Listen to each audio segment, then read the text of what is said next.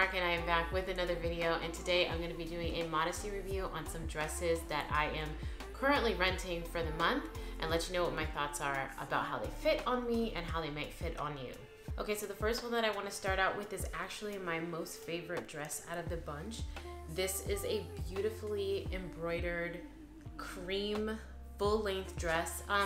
I think, so on me, it's full length. I'm kind of short, I'm only 5'3", and so if you're a little taller, this will probably have more of a midi fit, but on me, it's full length. It is beautiful, and when I say that the fabric, so the fabric is really high quality and it's heavy. Like, I wish I would have put this on a scale so that you could see this thing has some serious drape because it is really heavy and high quality fabric. This dress is a viscose and cotton blend. It is semi-fitted through the bodice and it has smocking at the waist to cinch you in. And so it provides a little bit of structure to your overall silhouette. This dress also features a cap sleeve. So what that means is it's barely a sleeve. It's not quite sleeveless, but there's just a little bit of fabric over the shoulder. That's something that personally I'm looking for in my dresses. I'm looking for something that provides a little bit of coverage for the arm. I like to see at the minimum a half sleeve, and this is definitely not that. So for me, this is a bit of a drawback, but it depends on you. Like, what is it that you're looking for? Some people don't have an issue with just a short sleeve or a cap sleeve, and so you'd have to determine for yourself. But for me, that would be something that I would probably, it'd be a point against the dress for me. Another reason why I love this dress is because the neckline is nice and high and modest. Sometimes I find that with clothing, it can be difficult to find a neckline that kind of gives you the coverage that you want. The way that they designed this dress is that you have the option. You can wear it as an open v-neck, or you can close it as you see me wearing the video. And you can tie these tassels closed and give yourself the illusion of a crew neck. So that's another reason why I really love this dress, is for the versatility. If you're wanting a higher neckline, a little bit more coverage, you can have that. If you want to be able to open up the dress and to give yourself kind of like that v-neck, you have that option too. Would this be a keep or return for me? Sadly, this would be a return. And I say sadly, and I really do mean that, because I don't know if the camera is really capturing the beauty of this embroidery work. They did a beautiful job picking the colors, the sewing, the embroidery is really intricate and it's beautifully done. The weight of the dress, the weight alone, I'm like, oh, this is a dress that probably more expensive, but it's worth investing in, and if you took care of it, you could keep it for years. The drawback for me is the sleeves. I am specifically trying to curate a very specific wardrobe, and the kind of dresses that I'm looking for will feature at the very least a half sleeve. So because of that cap sleeve, this would be a return for me.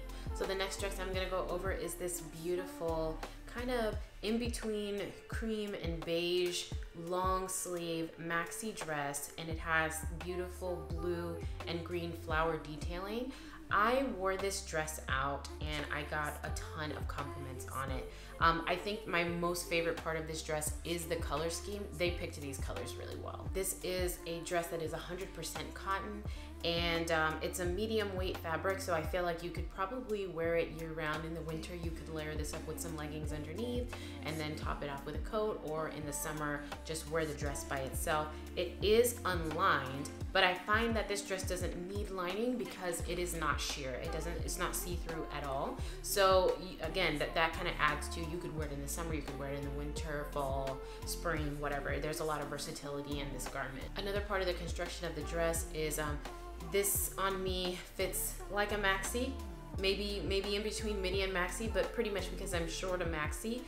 It has a loose fit from the waist all the way down to the ankles, and so for me, that's another pro.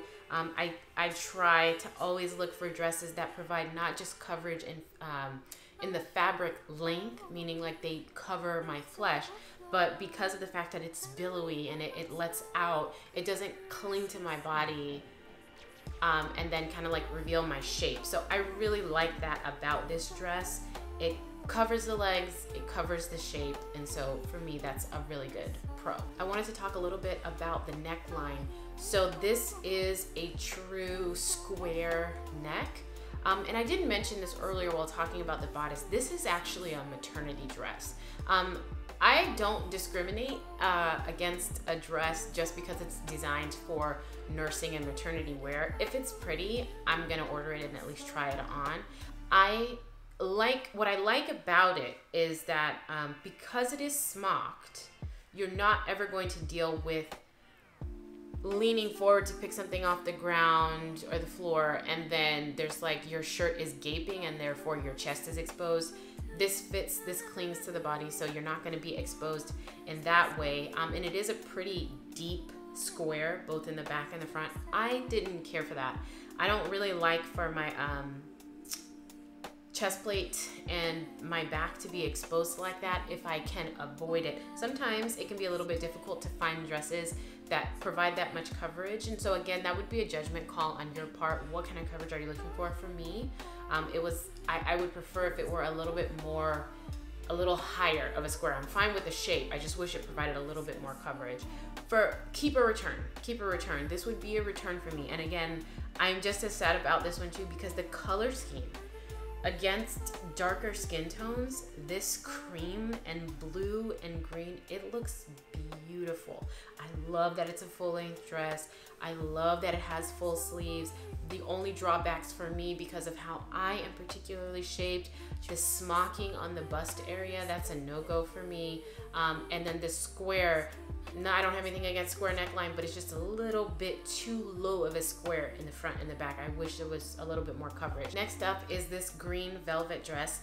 Green is a color that I'm finding myself gravitating to more often. It's not something that I have a ton of. I don't have a lot of green in my wardrobe, but it's something that I'm seriously considering building out so that I can just wear it with more ease. I love this color. It's not a crayon green kind of color. It's more of a olivey green, and the fact that it's velvet in its material, it has kind of like that shiny appearance to it. I hope that the camera is picking it up. It's beautiful. Like, this is a really, really pretty dress, and I'm in love with the color. This is a viscose and nylon blend, and it is I would consider it a heavyweight material, and so I would say they didn't skimp on that part, so you're getting your money's worth with this as far as the fabric goes. A bit about the dress construction. This hits me at in between midi and maxi. Bear in mind I'm 5'3", so take that into account for your own height. Just kind of like the last dress, it has a square neckline both in the front and the back. In the back, there is a bit of smocking to give you a little bit of flexibility as far as sizing goes. There's also a tie detail in the back to keep, I'm assuming, to keep the dress together so that your sleeves don't fall down as you're wearing it. This is also a short sleeve dress, and there is also a zipper on the side to make getting in and out of the dress a little bit easier. As far as the sizing goes, I would say the sizing was a little bit wonky for me. I saw this dress online and I assumed, because it's nice and billowy and it's big, I find that I tend to be in between sizes, but because it was a loose dress, I assumed I could size down, and I did, and that was a mistake. It was very tight on the bust for me. Again, take into consideration your own body measurements. If you're not super busty, buying your normal size probably will work. For me, I needed to go a size up. It was very tight along the chest, and it made it difficult. It felt restricting to move my arms, and so just bear that in mind for the sizing. I would say that as far as modesty goes, this would be a keep for me, right? In actuality, I would be sending it back, but not because I don't think that it's modest enough. Again, I have a preference. I've got a strong preference for, at the very least, a half sleeve, and this is not that. It's a short sleeve. But the real reason I would be sending it back is just because it was a little bit too tight on the bust area. I think maybe if I had gone up a size, maybe I'd have different feelings about it.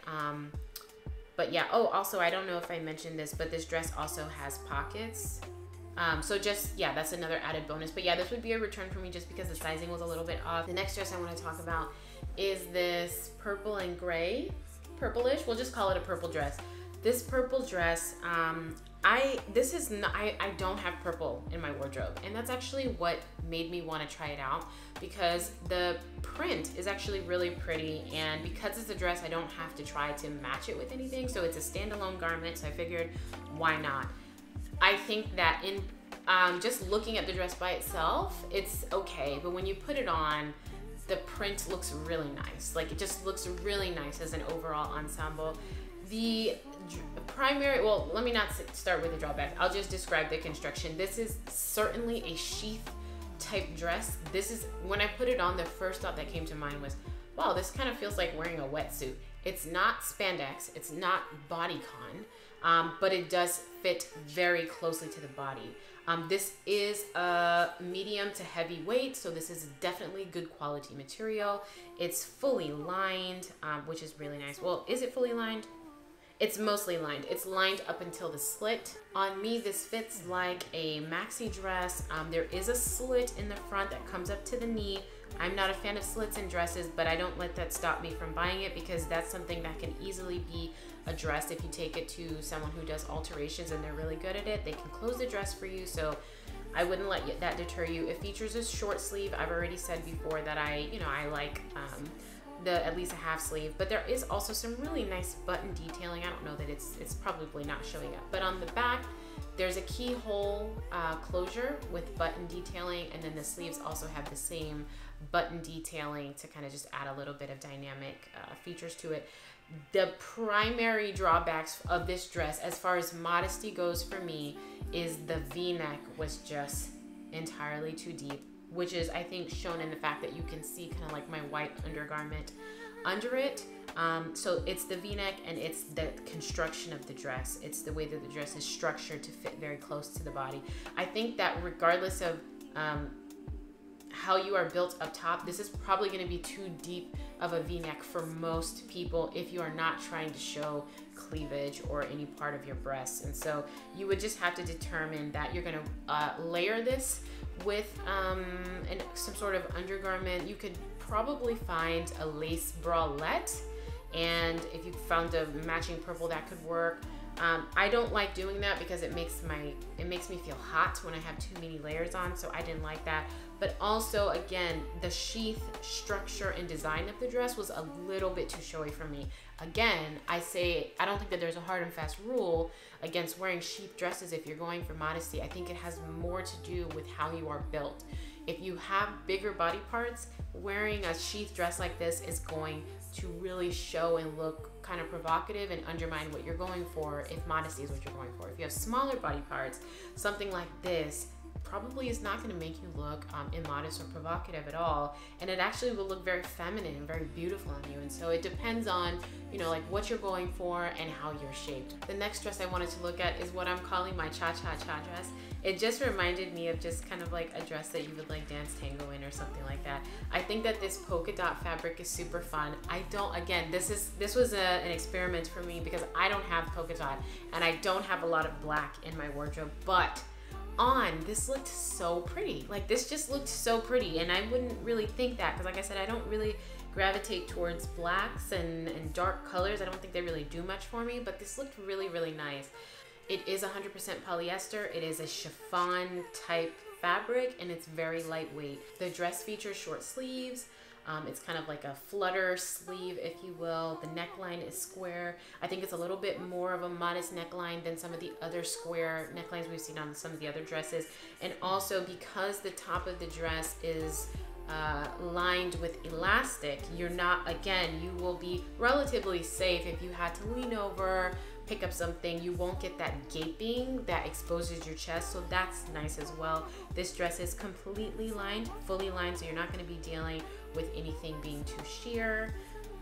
And then also it has smocking at the waist to provide some structure and then just overall shape while you're wearing it. Something that I really enjoyed about this dress is it is a tiered dress. I think that that's how they would describe it. So it's got these like panels of fabric which give the dress movement as you're walking. And I think that that's just kind of like fun, and it just looks nice. And I think it adds a little bit to kind of the feminine appeal. It has that same panel of fabric over the bust as well. And so in a way, it's kind of giving you a little bit of coverage. Sometimes I find that if a top is really, really tight and it clings and it fits like spandex, it kind of like exposes your shape. This panel of fabric over the front kind of gives you a little bit of coverage to kind of obscure the exact measurements of how you are up top. I think that if there were any adjustments that I would make to this dress just to make it a little bit more modest, is I would probably relax the cinching at the waist. Again, how relaxed it would need to be, it depends again on each person.